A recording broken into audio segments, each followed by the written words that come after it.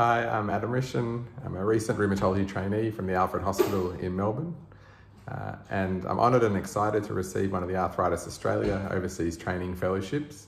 So I'll shortly be going over to Southampton in the United Kingdom to do a clinical research fellowship. My main research project will be studying groups of patients with inflammatory arthritis, including rheumatoid and psoriatic arthritis, that have received different treatments over time and been followed up for many years. I'll analyse data about their history, diagnosis, investigation and management so far, and try to establish if there are reasons why some patients have responded to medications, including biologics, and if those reasons change over time, especially as patients get older and develop other health problems.